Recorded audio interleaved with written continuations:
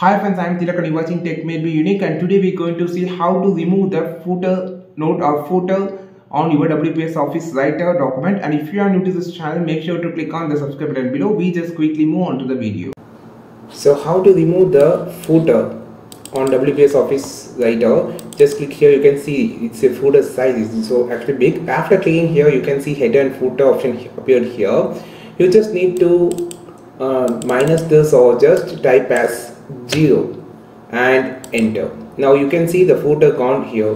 After you just go to the page layout here, and here you just need to enter as 0 and click again. Now actually your header is gone.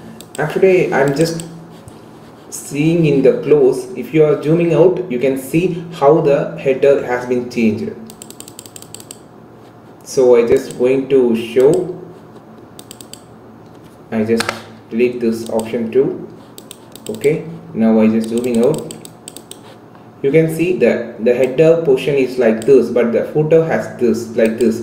So you can also type it up to the bottom. So by this option only you can remove the header. You can't completely remove the header. You just can make the header size so small to the up to the edge of the page. So I think this video helped you a lot. It is really helped you a lot. Like this video, share this video with your friends, and don't forget to click on the subscribe button below. If you want more content about the WPS Office Writer, you just follow this channel. We will meet on next video with your super valuable content. This is Tilak signing off from Tech Made Me Unique. Have a wonderful day.